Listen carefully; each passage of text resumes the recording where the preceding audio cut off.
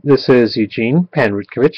I'm the laptop screen doc, and the name of the website is www.screensurgeons.com. Today we have a Toshiba Satellite L955 laptop computer with a cracked screen, and I'm going to show you how to replace a cracked screen on a Toshiba Satellite L955 laptop computer.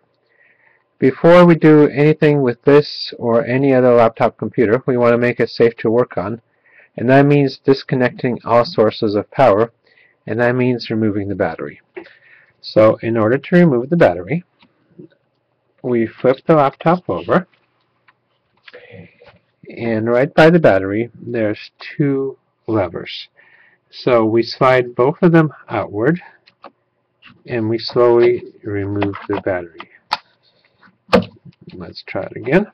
Slide the lever out and remove the battery. This one's a little bit tricky because it's kind of in there, so you can grab it by the ends, by the fingernails, and slide it out like this. And then we put the battery aside. Now while we're on the bottom, I'm going to show you where to find the model number for this laptop. There's a label that says Toshiba at the top, and right below it says Satellite L955S5360.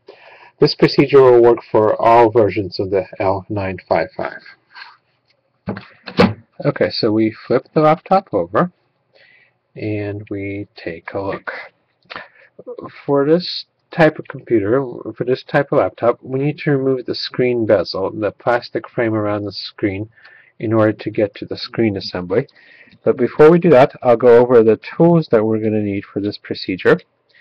We have a PH1 electronics screwdriver. PH stands for Phillips, and 1 is the size. We also have a smaller PH00 electronics screwdriver, a 2mm flathead screwdriver to help us pry things open, X-Acto knife or a hobby knife with a pointed tip, and that's to remove the plastic or rubber screw covers and to remove adhesive tape, and finally a pair of metal tweezers to remove any screws that may be stuck or manipulate small wires. Okay, so the first thing we want to do is remove the screen bezel. In order to remove the screen bezel, we have to remove 4 screws, which are hiding behind 2 screw covers on the top and 2 screw covers on the bottom. So we use our hobby knife or X-Acto knife to do that. We take one off and 2. And what I like to do with the screw covers is put them right next to the screw openings so I don't lose them. We do the same on the bottom.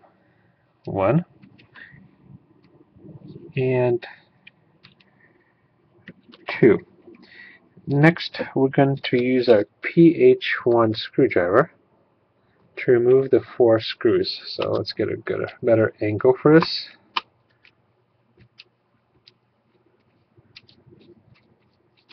One. And for each set of screws, I like to keep them in a separate pile in the order in which I remove them. And that helps me keep track of which screws go where when I'm putting the laptop back together. So this is our 4th screw that we're going to remove, like so. Once we do that, we're going to snap off the screen bezel. And what I like to do for that is put my fingertips or fingernails on the screen side and gently pry up and pull outwards, and the bezel should snap off. Sometimes if that doesn't work, if you can't get a good grip on the inside, you can also snap it off from the outside, and just gotta play around with it and take your time on this. This is probably the hardest part of the whole procedure, but in itself it's not really that hard either, especially for this model. Okay, so keep going around the bezel, do the same thing on the bottom, and then just lift the bezel up and remove it and put it to the side.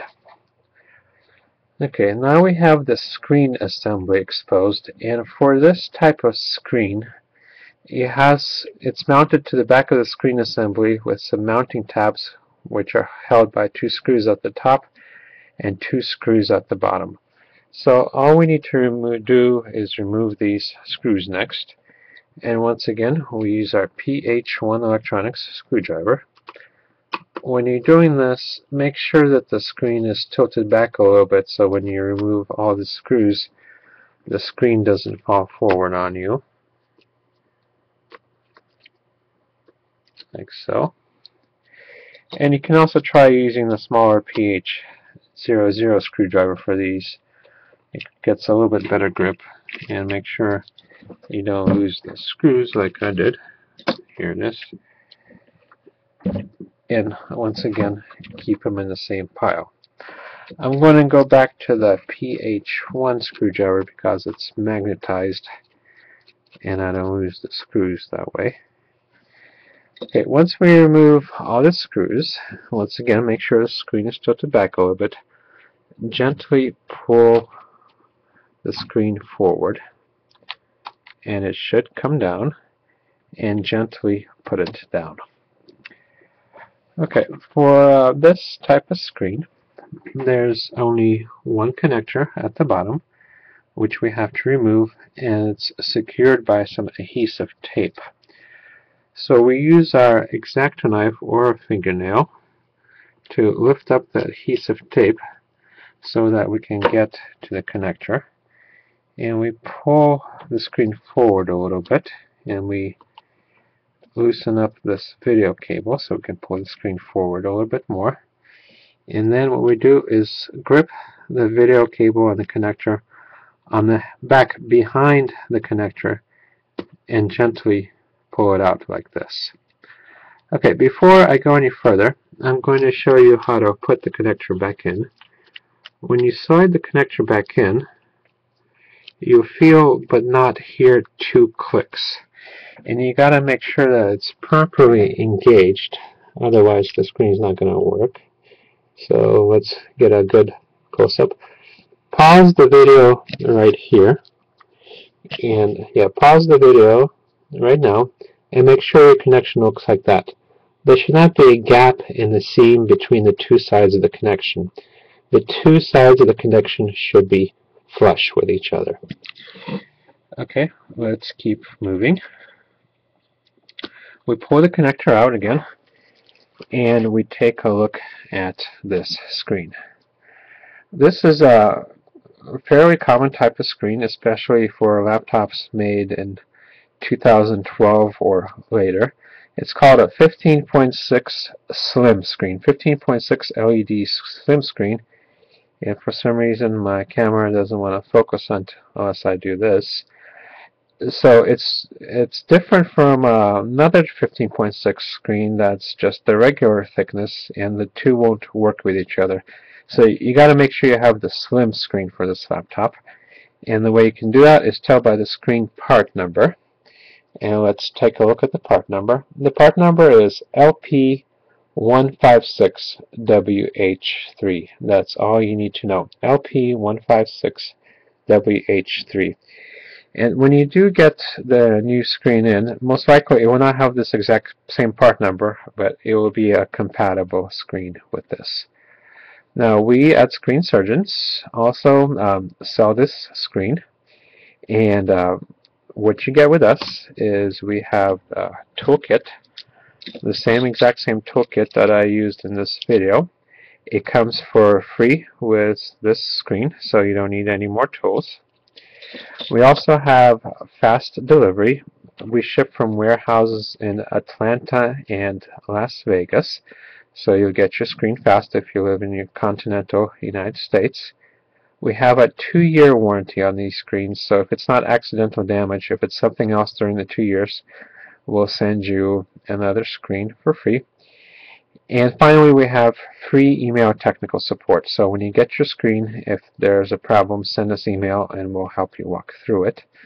And also, if you live outside of the United States, we ship to most countries around the world. Just follow the regular checkout procedure. So to order this screen from us, go to www.screensurgeons.com. There will be a short form for you to fill out that will guide you to the right screen to buy it online. Okay, once you do get the screen in, connect the connector as I showed you. Mount the screen in the screen assembly, and make sure put the cable back in the guides like it was before. Put the 2 screws in at the top, the 2 screws in at the bottom. Snap the screen bezel back on, and then once again put 2 screws at the top and 2 screws at the bottom, and then the screw covers, and you should be done. Okay, that's it. Once again, my name is Eugene Panrutkovich. I'm the laptop screen doc, and the name of the website is www.screensurgeons.com.